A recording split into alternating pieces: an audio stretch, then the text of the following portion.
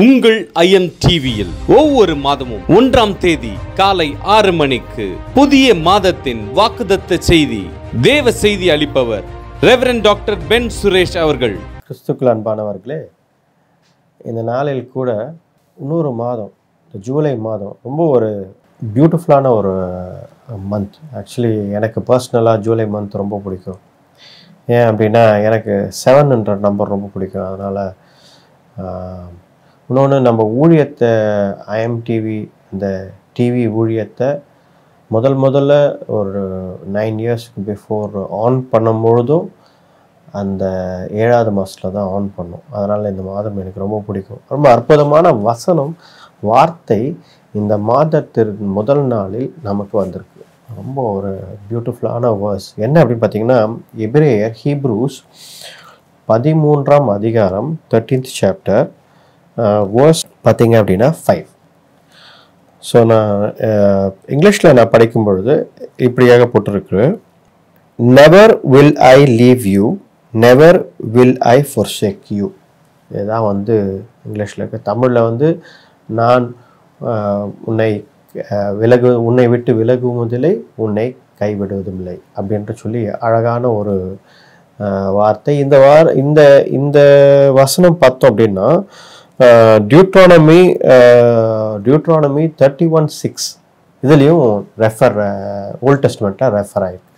So அதுலேருந்து இருந்த வார்த்தை இதே மாதிரி தான் இருக்கும். அன்றைக்கு மோசே இஸ்ரவேல் ஜனங்களை பார்த்து சொன்ன வார்த்தை பயப்படு. ஏன்னா அவர் கானான் தேசத்துக்குள்ள அவர் போல, அப்பொழுது அவர் கர்த்தர் கொடுத்த வார்த்தையை அவர் இஸ்ரவேலர்களுக்கு கொடுக்கிறார். அப்போ சொல்கிறாரு, பயப்படாதீங்க, டோன்ட் பி அஃப்ரைட். எதனால் டோன்ட் பி அஃப்ரைட் அப்படின்னு, பி கரேஜியஸ், பி ஸ்ட்ராங் அப்படின்றார். நீங்கள் அந்த டியூட்ரானமி 31:6 வசனத்தை பார்த்தீங்க அப்படின்னா, பி ஸ்ட்ராங் அப்படின்றார். அப்படின்னா கரேஜியஸாக, தைரியமாக இருங்கள் அப்படின்றார். ஏன் அப்படின்னு சொல்லும்பொழுது அதுக்கு எதுக்கு என்ன சொல்கிறார் அப்படின்னா, கர்த்தர், ஆண்டவராகிய கர்த்தர், அவர் உன்னை விட்டு விலகுவதில்லை, உன்னை விட்டு கைவிடுவதும் இல்லை அப்படின்னு 2 காரியங்களை நாம் இந்த பியூட்டிஃபுல் வேர்ஸில் நாம் பார்க்குறோம். ஸோ இந்த மாதத்தில் we have 2 things. ஒன் இந்த டிவைன் ப்ரெசன்ஸ், அதாவது தெய்வீக சமூகம். ஒரு தெய்வீக ப்ரெசன்ஸ், சமூகம்ன்றது ப்ரெசன்ஸ்ன்றத ஒரு சரியான வார்த்தை நினைக்கிறேன். தெய்வீக சமூகம்ன்றது ஏன்னா கர்த்தர் இருக்கும் இடம், அதாவது கர்த்தர் நம்மோடு இருக்கிறார் அப்படின்ற ஒரு தெளிவான ஒரு வார்த்தை இந்த மாதத்தின் முதல் நாளில் நமக்கு ஆண்டவர் கொடுக்க. 2ஆம் காரியம் நாம் பார்த்தோம் என்றால், ஆண்டவர் என்ன போட்டிருக்காருன்னா, I will never leave you, நான் உன்னை கைவிடுவதில்லை அப்படின்னு போட்டிருக்காரு. அப்படின்னா ஒரு டிவைன் ப்ரொவிஷன் இருக்குது. கர்த்தர் நம்மை கைவிட மாட்டார், எந்த சூழ்நிலையும் நம்மளை பாதுகாப்பார், அதே சமயம் நமக்கு எல்லாவற்றையும் கொடுப்பார். we can say divine protector and provider அப்படின்னு கூட சொல்லலாம். பிகாஸ் கர்த்தர் சொல்லும் பொழுது, இந்த வார்த்தையில் சொல்லும் பொழுது, நான் உன்னை கைவிடுவதில்லை அப்படின்னும் பொழுது, he is holding our hands. கர்த்தர் நம் கரத்தை பிடித்திருப்பதால் அவர் ஒரு நாளும் நம்மை கைவிட மாட்டார். பாதுகாப்பை தருகிறார். நமக்கு தேவையான காரியங்களை இந்த மாதம் அவர் செய்து கொடுப்பார். அதனால் நாம் கலங்க வேண்டாம். இது ஒரு ஆறுதலின் செய்தி, ஒரு நம்பிக்கையின், விசுவாசத்தின் வார்த்தை. ஸோ இது நாம் இருதயத்தில் அப்படியே ஏற்றுக்கொள்ள வேண்டும். நான் இன்றைக்கு இந்த வசனத்தை நான் அப்படியே அமர்ந்து கொண்டு நான் கொஞ்ச நேரம் யோசனையே இருந்தேன். என்ன ஆண்டவரே அப்படின்னு சொல்லி இது ஒரு பிக்சரைஸ் பண்ணி பார்க்குறதுக்காக யோசித்து கொண்டே இருந்தேன். அப்புறம் எழுந்து நின்று கொஞ்ச நேரம் அப்படி கை கட்டி நின்று பார்த்துனே இருந்தேன். அப்போது நான் எப்படி ஒரு காட்சி பார்த்தேன் என்றால், ஒரு போர்க்களத்தில் நான் நின்று கொண்டிருக்கிறேன், தனியாக நின்று கொண்டிருக்கிறேன். எனக்கு எதிராக நிறைய போர் வீரர்கள், எதிராளிகள் எனக்கு எதிராக வருகிறார்கள். அப்பொழுது நான் தனியாக என்னுடைய ஸ்வார்டை கையில் வைத்து கொண்டு நின்று கொண்டிருக்கிறேன். எதிராளிகள் நிறைய பேர் வந்து கொண்டிருக்கிறார்கள். அப்பொழுது என் பக்கத்தில் யாரோ ஒருவர் இருக்கிறபடி நான் பார்த்தேன். அதை திரும்பி பார்க்கும் பொழுது இயேசு கிறிஸ்து என் பக்கத்தில் நிற்கிறார். நான் தனியாக அந்த போர்க்களத்தில் நிற்கவில்லை. அல்லேலூயா. இதைதான் நான் பார்த்தேன். இதைதான் உங்ககிட்ட நான் சொல்லணும்னு யோசித்தேன். இன்றைக்கு இந்த காலை நேரத்தில் I want to give you a message of hope and you should have faith. மனதில் ஒரு விசுவாசம், இந்த வசனம் உண்டாக வேண்டும். இதை தாண்டி ஒரு விஷயத்தை நான் பார்த்தேன். என்னன்னா, இயேசு கிறிஸ்து என்னோடு நின்றதால் பின்னாடி பார்த்தா அவருடைய சேனை தேவ தூதர்கள் அனைவரும் பின்னாடி இருந்தார்கள். Because the Lord God himself stood beside me. இதுதான் நீங்கள் உங்களுக்கு இந்த மாதத்தில் கர்த்தர் சொல்கிறார், நீ தனியாக இல்லை. தெய்வீக பிரசன்னம், தெய்வீக ஆளுகை ஆண்டவர் கொடுக்கிறார். ஆண்டவர் நம் மத்தியில் இருக்கிறார். அவர் ஆளுமை, தெய்வீக ஆளுமை நம்மோடு இருக்கிறது. அப்படி அது ஒரு கிரேட்னஸ். அந்த வசனம் ஒரு great creator of heaven and earth. ஒரு பெரிய வானத்தையும் பூமியையும் எல்லா யூனிவர்ஸும் உண்டாக்கின ஆண்டவர் God, he has so much of activity. நிறைய காரியத்தை செய்து கொண்டிருக்கிறார். சின்ன ஒரு சின்ன விஷயம், ஒரு செல்ஸ்லேருந்து சின்ன செல்ஸ்லேருந்து ஹியூஜ் பெரிய யூனிவர்சஸ், பெரிய நட்சத்திரங்கள், பெரிய வானத்தில் இருக்கும் காரியம் எல்லாவற்றையும் அவர் பார்த்து கொள்கிறார். எல்லாவற்றையும் அவருக்கு தெரிகிறது. அந்த எல்லாவற்றுக்கும் நேரம் இருக்கிறது. இப்படி இருக்கும் பொழுது அப்படிப்பட்ட பிரம்மாண்ட ஆண்டவர் என் பக்கமாய் நிற்கிறார். நான் உன்னை கைவிடுவதில்லை, நான் உன்னை விட்டு விலகுவதில்லை அப்படின்னு சொல்லும் பொழுது அவருக்கு நம்ம மீதும் ஒரு அன்பு இருக்கு. நம்மளையும் அவர் விசாரிக்கிறார். உங்களையும் என்னையும் அவர் விசாரிக்கிற தேவனாய் இருக்கிறார். அவர் இவ்வளவு விஷயங்கள் இருக்கும் பொழுது அந்த கிரேட் காட், பெரிய ஒரு ஆண்டவர், உலகத்தை படைத்த ஒரு கிரேட் காட், அவருக்கு நம்முடைய பிரச்சனைகளுக்கும் நேரம் இருக்கிறதுன்னு யோசித்து பார்க்கும் பொழுது ரொம்ப உண்மையிலே எனக்கு எப்படி சொல்றதுன்னு தெரியல. பயங்கரமான ஒரு ஆவா இருக்கு, ஒரு சந்தோஷமா இருக்கு, வியந்து பார்க்கிறேன். நம்மலாம் பார்த்தோம் அப்படின்னா இந்த உலகத்தில் ஏதோ ஒரு மூலையில் நம்மளுடைய சிறிய ஒரு வேலையில், ஒரு சிறிய பணியில, ஒரு சின்ன காரியம், ஒரு உலகத்தில் எங்கேயோ ஒரு பட்டணத்துல, நாட் பெரிய ஒரு சிட்டியிலனா கூட ஒரு ஸ்மால் சிட்டியில் எங்கேயோ ஒரு இடத்துல நம்ம இருக்கிறோம். ஒரு சின்ன வேலையை செய்து கொண்டு கர்த்தருக்காக ஒரு ஊழியத்தை செய்து ஏதோ ஒரு சின்ன வேலைக்காரியை செய்து கொண்டு இருக்கிறோம். ஆனால் ஆண்டவருடைய வார்த்தை எப்படி இருக்குன்னா, இந்த வார்த்தை எல்லாருக்கும் ஆண்டவர் கொடுக்கிறார். நமக்கும் பர்சனலாக இந்த வார்த்தை கொடுக்கிறார். அப்படின்னா எந்த ஒரு மூலையில, எந்த ஒரு உலகத்தின் மூலையில் நாம் இருந்தாலும், எந்த போராட்டம் பிரச்சனைகள் எந்த ஒரு சூழ்நிலையில் இருந்தாலும், யூ ஆர் நாட் அலோன். நீங்கள் தனிமையாக இல்லை.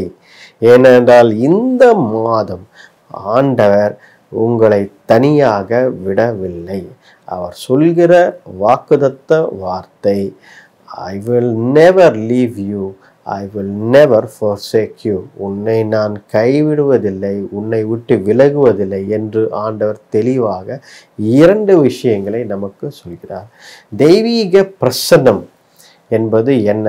Divine presence. உன்னை விட்டு விலகுவதில்லை அப்படின்னா நான் உன்னோடு இருக்கிறேன் என்றால் என்ன அர்த்தம் என்றால், ஆண்டவர் நாம் செய்யும் ஒவ்வொரு காரியத்திலும், நம்ம அன்றாட டெய்லி என்னென்ன செய்கிறோமோ, என்னென்ன காரியத்தில் ஆக்டிவிட்டியில் இருக்கிறோமோ, நம்மளுடைய சிந்தனைகள், எண்ணங்கள், எந்த ஒரு பிரச்சனைகள் போராட்டங்கள் இருந்தாலும் கர்த்தர் நம்மோடு நம் மத்தியில் இருக்கிறார். பாருங்க, உலகத்தின் பெரிய பெரிய ஊழியக்காரர்களும் சரி, இல்லை பெரிய பிஸ்னஸ் மேனோ, இல்லை பெரிய பாலிட்டிஷியன்ஸ், இவர்களுக்கெல்லாம் நம்ம போய் பார்க்கணும், இல்லை அவர்கள் நம்மை பார்க்கணும்னு ஒரு சூழ்நிலை இருக்குன்னா அப்பாயின்மெண்ட் இல்லாமல் செய்யவே முடியாது. அந்த அப்பாயின்மெண்ட் பார்த்தீங்கன்னா பல நாட்களுக்கு முன்னாடி, பல மாதங்களுக்கு முன்னாடி நீங்கள் அப்பாயின்மெண்ட் வாங்கினாதான் பெரிய ஆட்களை போய் சந்திக்க முடியும், ஊழியக்காரர்களும் இன்க்ளூடிங் ஊழியக்காரர்கள். ஆனால் கர்த்தர் என்ன சொல்றாருன்னா அப்பாயின்ட்மெண்ட்டே இல்லை. ஆண்டவர் என்ன சொல்றாருன்னா there is no appointment.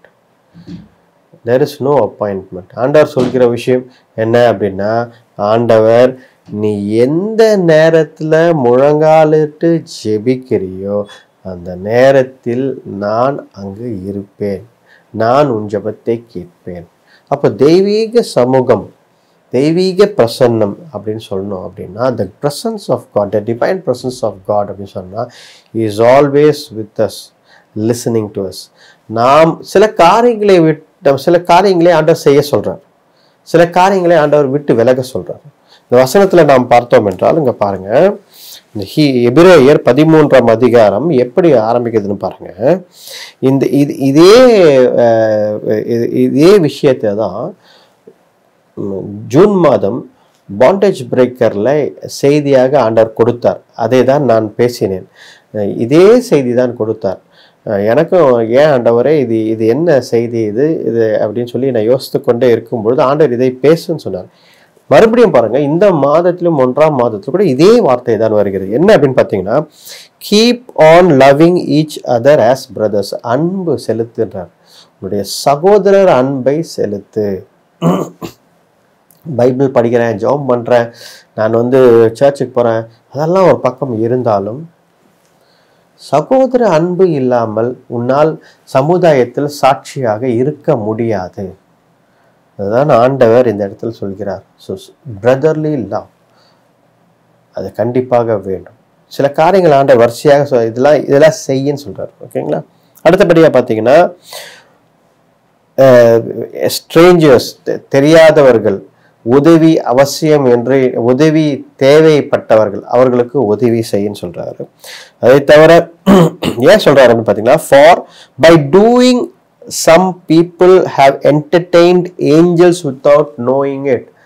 நீங்கள் strangers, அதாவது தெரியாதவர்களுக்கு உதவி செய்யும் பொழுது,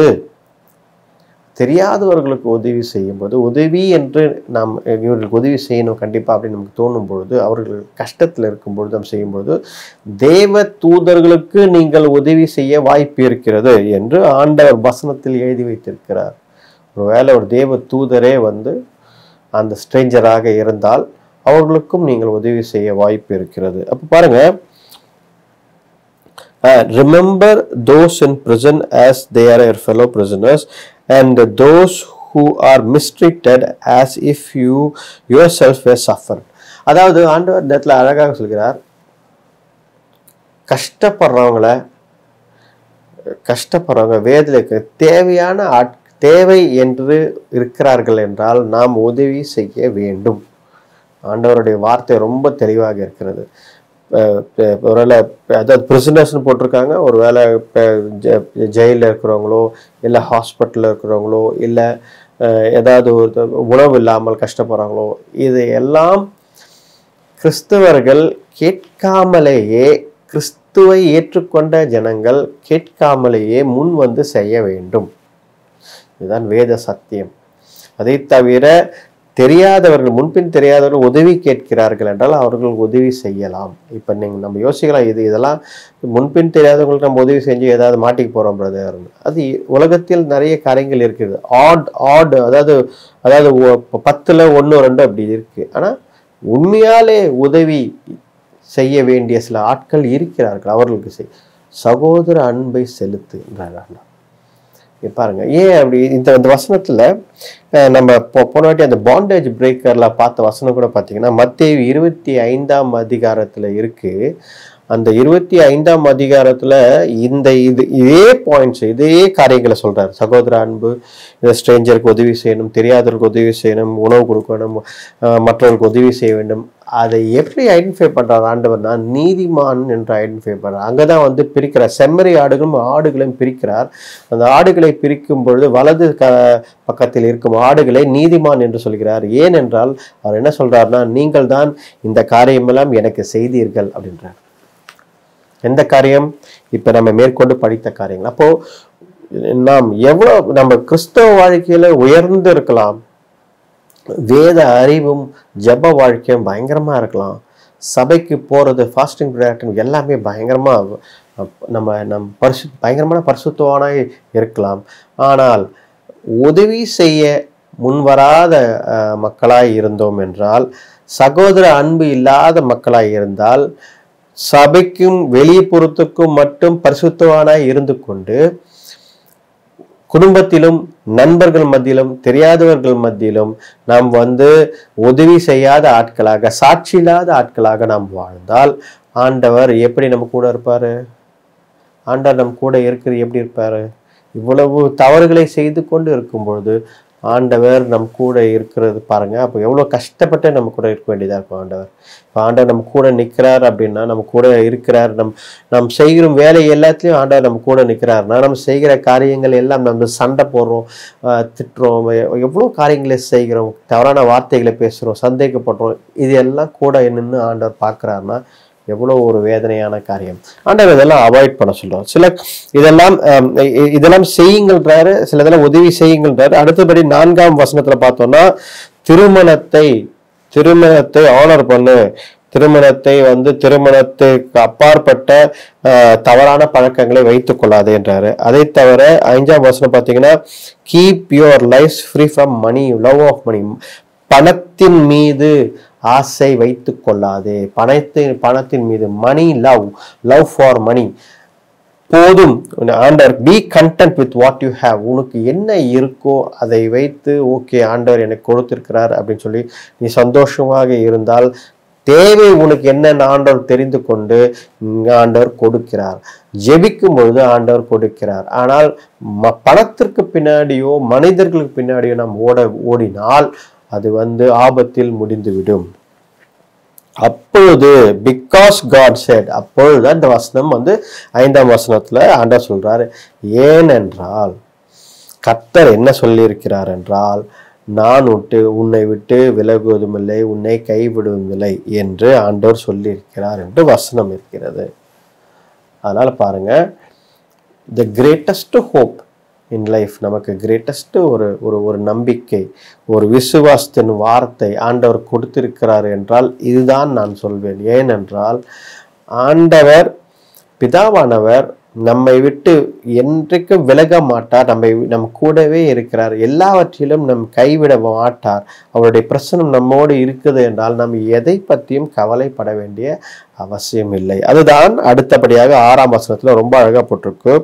so we say with confidence, so அதனால் நாங்கள் நம்பிக்கையோடு சொல்கிறோம், கர்த்தரே ஆண்டவர், God is my helper, கர்த்தரே என்னுடைய உதவி செய்கிறவர், எனக்கு உதவி கர்த்தரிடத்திலிருந்து வரும், நான் பயப்பட மாட்டேன். I will not be afraid. What can man do to me?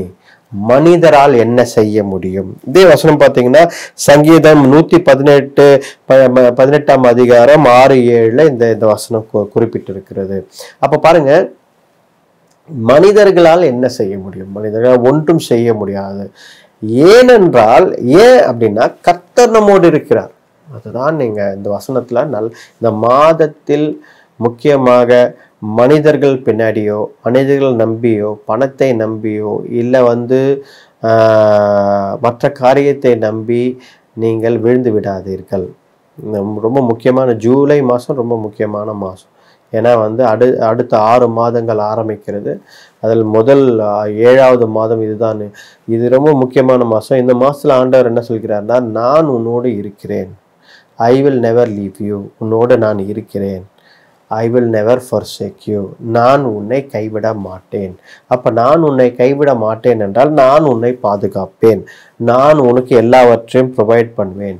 உன்னுடைய குடும்ப பிரச்சனைகள் என்கிட்ட சொல்லு, உன்னுடைய கரியர், உன்னுடைய எதிர்காலத்தை பற்றி என்கிட்ட சொல்லு, உன்னுடைய படிப்பை பற்றி என்கிட்ட சொல்லு, உன்னுடைய பிரச்சனைகளை என்கிட்ட சொல்லு, உன்னுடைய பண தேவைகளை என்கிட்ட சொல்லு, நான் அதை செய்து முடிப்பேன் என்று ஆணித்தரமான ஒரு வசனத்தை ஆண்டவர் இந்த மாதத்திற்கு கொடுத்திருக்கிறார். ஹல்லேலூயா. அதனால நம்ம சந்தோஷமாக இந்த மாதத்தில் பார்த்தோம்னா ரொம்ப சந்தோஷமாக, இது ஒரு அற்புதமான வசனம். இந்த அற்புதமான வசனம் ஆண்டவர் நமக்கு கொடுத்ததுக்காக நான் ரொம்ப சந்தோஷப்படுறேன். அந்த வசனத்திற்காக. இது ஒரு ஒரு ஒரு பியூட்டிஃபுல் வேர்ஸு. இதே தான் ஆண்டவர் இஸ்ரவேலர்களுக்கு சொன்னார், பயப்படாதீங்க, நீங்கள் எந்த பயப்படாதீங்க, நான் உங்களோட இருக்கிறேன், நீங்கள் தைரியமாக போங்கன்னு சொன்னார்.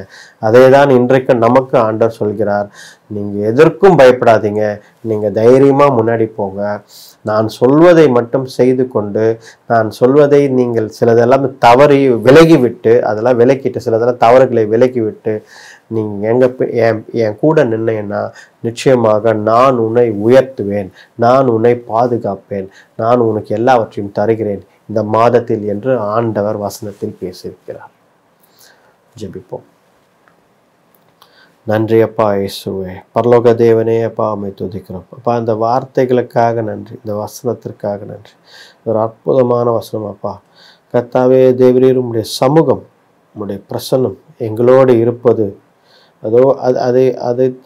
அதே போதுமப்பா எங்களுக்கு. கர்த்தாவே தேவரீர், நீர் எங்களோடு இருக்கிறீர் என்ற ஒரு கர்த்தாவே, நீர் எங்களோடு நின்றாலே போதும்ப்பா. அவ்வளோதான்ப்பா. எதிராளிகள் பயந்து ஓடி விடுவார்கள், விசுவாசமானவன் பயந்து ஓடி விடுவான். எந்த காரியமும் எங்களை அண்டாது, ஏனென்றால் நீங்கள் எங்களோடு இருக்கிறீங்க. அதை தவிர நீர் எங்களை கைவிட மாட்டீங்கன்னு சொல்லியிருக்கீங்க. சூழ்நிலைகள் எப்படி இருந்தாலும் சரி, எப்படிப்பட்ட போராட்டமான நிலைமை இருந்தாலும் சரி, கர்த்தாவே நீர் எங்களை கைவிட மாட்டீங்க. எங்கள் நம்பிக்கை, எங்கள் முழு நம்பிக்கை, நாங்கள் நம்பும் தேவன் ஆண்டவரே உங்கள் மேலே மட்டும்தான். யெகோவா தேவன் மேலே தான் நாங்கள் முழு நம்பிக்கை வைக்கிறோம். எங்கள் ஆண்டவர் இயேசு கிறிஸ்து மேலே தான் எங்கள் நம்பிக்கை முழுதுமாக வைக்கிறோம். ஆண்டவரே, இந்த நாளில் கர்த்தாவே தேவரே நினைக்கிறோம், இந்த மாதத்தில் எல்லாமே சரி பண்ணுங்கப்பா, எல்லாவற்றையும் சரி பண்ணுங்க. கன்ஃபியூஷனாக ஓடிக்கொண்டிருக்கும் காரியத்தை எல்லாமே சரி பண்ணி இதை நேர்படுத்துங்கப்பா. கர்த்தாவே தேவரே, எதிர்காலத்தை நேர்படுத்துங்க, தேவைகளை சந்தித்தரலாம். சுகவீனம் பலவீனமாய் இருக்கிறவர்களை காப்பாற்றி எழுப்புங்க. வியாதியில் படுத்து கொண்டு இருக்கிறவர்களை கர்த்தாவே கரம் பிடித்து எழுப்புங்க. இயேசுவின் வல்லமையில நாமத்தினால ஜெபிக்கிறோம். இந்த நேரத்தில் கூட பார்த்து கொண்டிருக்கிற ஒவ்வொருத்தரும் சுகம் பலன் கிடைப்பதா இந்த மாதத்தில் கர்த்தாவே தேவரீர் அற்புதமான வெற்றி உள்ள நாட்களாக கர்த்தாவே தேவரீர் இந்த மாதம் அமைய நீர் கிருபை தாங்க, தெளிவான அறிவை தாங்க மக்களுக்கு. அப்பா அதே நீர் எங்களோடு இருங்க, உங்களுடைய பிரசனம் எங்களோடு இருந்தாலே போதும் அப்பா. If God B for us who can be against as. ஒரு அழகான ஒரு வசனம், ஒரு அழகான வசனம். கர்த்தர் எங்களோடு இருந்தால் என்ன மனிதனால் என்ன செய்ய முடியும்? நீரே எங்கள் கர்த்தாவே எங்களுக்கு உதவியாக இருக்கிறீர், எங்களோடு நிற்கிறீர், அதற்காக நன்றி. எல்லாவற்றையும் உடைய கரத்தில் கொடுக்கிறோம் இயேசுவே. ஜெபத்தை எங்கள் இரட்சகர் மீட்பர் இயேசுவின் வல்லமையுள்ள நாமத்தில் வேண்டிக் கொள்கிறோம், ஜீவனுள்ள நல்ல பிதாவே. ஆமென், ஆமென்.